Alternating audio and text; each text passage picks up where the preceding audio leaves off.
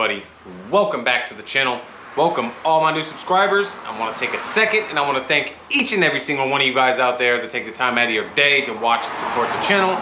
It means the world to me. You guys, Smurf has been freaking crazy busy lately doing stuff with family. I really haven't had much time to detail, let alone shoot some content. But I am back. It is a beautiful Sunday. It is kind of hot. I am working on a really good friend of mine's wife's car. It's a 2016 Ford Escape. He brought it to me. He said he's owed his wife a detail for a while. And I've just been so busy lately. We've been talking about it. He finally got it to me. And overall, this car is in great shape. Really, they made it easy for me. They just want to spruce up a bit. Get some protection on it. There's a few little minor scuffs and scratches that they wanted me to address, so I'm taking care of that. But you guys, I popped the hood and then my light bulb went off in my head because the engine bay of this thing is pretty bad. And you know, for the longest time I never did engine bays because I was scared. Me being a mechanic, I've seen horror stories. But I've kind of learned a method that works for me. So this is my method, guys. You guys, a clean engine bay is a really nice way. I don't know. I feel better when my engine bay is cleaner. Like, I swear my car is faster and it runs better when it's cleaner. But you guys, everyone that's out there, all you guys that follow along, a lot of you guys are weekend warriors. You guys take care of your cars. You guys know a clean engine bay is just like the icing on the cake. Now, am I trying to make this thing get every little speck of dirt on every little crack? No. But when you have an engine bay that is really, really nasty, cleaning it up can really bring that edge back to... Sorry about all the traffic in the back, guys. I really apologize, but it's busy Sunday. Everybody's out. It's nice. Having a clean engine bay is... really, have I been learning since I've been doing them lately, it really just puts that icing on the cake, guys. So I wanted to bring you guys along with me and do an engine bay, basically a Smurf engine bay detail day. And I want to bring you guys all along with me because for not that much work, the results are actually very, very satisfying, and I kind of enjoy it now. So go over a few things that I use for my engine bay details. You guys, let's start with my Superclean. So I've got my Superclean in my little HDX pump sprayer here. I bought this at Home Depot for like $5 or $6. And then I've also got my Superclean aerosol spray. This works really good. I have also used my Marilex pump foamer. You can foam, you can use your pump foamer and you can foam the engine bay. Whatever works for you, but today I'm using my Superclean in my HDX sprayer. Now I've got, this is my fender brush. When I do fender liners and stuff like that, I use this. I've got an old set of brushes that I dedicated to engine bays because it's filthy and it's nasty. You guys, don't go grab your interior brushes and go try to clean an engine bay and then go try to clean your interior. Have a dedicated brush set for your engine bays. And I know you guys have all seen these. These are the like wheel woolies, but these are kind of the like Amazon special ones. They're actually really rough and they can scratch wheels, especially gloss black wheels. So I kind of I dedicated these tougher ones to engine bays. It really allows you to get in there in some certain spots and work it and get on the little areas. You know what I mean by you know what I mean. So yeah, all them brushes really help. Get in there, you spray it down as you guys will see, agitate it, get in there, rinse it.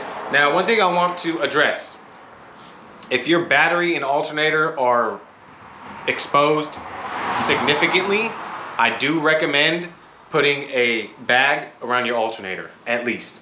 The battery, some people say, yeah, I don't cover it. I see people that just go in and just soak everything. That's not me. I like to cover the battery if it's not covered, and I like to cover the alternator if it's not covered. I don't want water getting in the alternator. I've seen them short out, like I'm a mechanic. So if you can, cover up your alternator. If your battery is already covered up, like on this one, I'm not really gonna worry too much about it. I am using my pressure washer, but my trick is I don't turn the pressure washer on.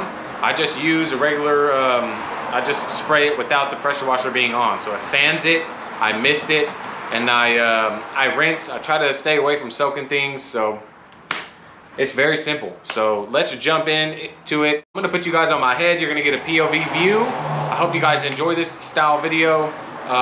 Encourage you guys out there to get your engine bays clean, because it really is the icing on the cake. So let's jump over on this Escape, and you guys will see my process. I hope you guys enjoy it. Let's do it.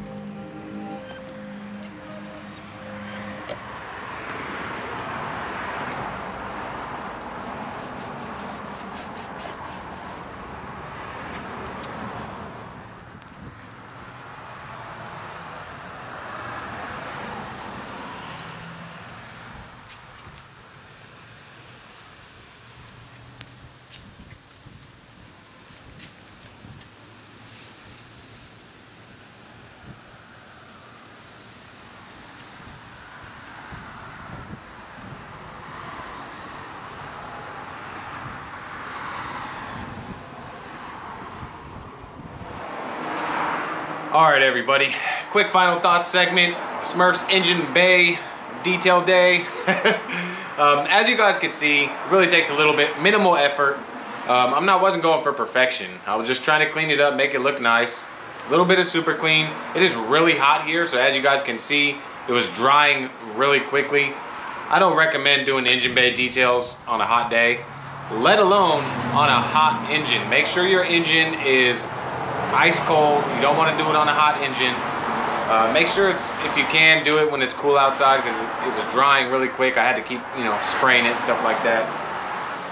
But Mother Nature, weather, that's all going to be variables. You're going to have to work into wherever you're at. So for me, it's really hot here. It was drying really quick, so I had to kind of speed through it. But I mean, look at the difference. That thing looks amazing compared to what it used to look like.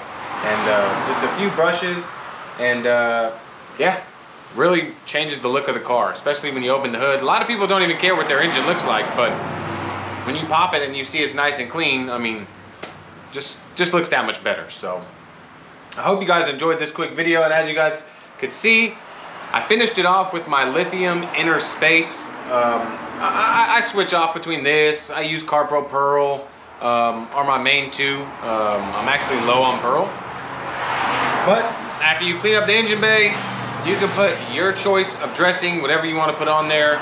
Give it a little bit of, I don't like shine, so that's why I really like the inner space. Gives it a nice, deep, rich, conditioned finish. And it's perfect for me, up my alley, for what I look for. Adds a little bit of protection to the plastics. And yeah, you're good to go. So, quick, basic video on how to turn a horrible engine bay into something looking decent. So when you pop your hood, people say, hey, this thing looks clean and well taken care of. So yeah, if you guys have any questions on anything, you guys know, drop them in the comments. I appreciate you guys. If you liked this video and enjoy this style videos, please consider subscribing to the channel. Smash that thumbs up for me. Hit that little notification bell. That way, when I upload more videos, how-tos, polishings, coatings, details, product reviews, all that kind of stuff, you guys will get notified. I really appreciate it. And I want to say thank you again to all you guys that take the time out of your day to watch and support my channel. It really means the world to me. Thank you guys. I hope you guys all out there have a fantastic day, night, evening. And I'm going to catch you guys all on the next video.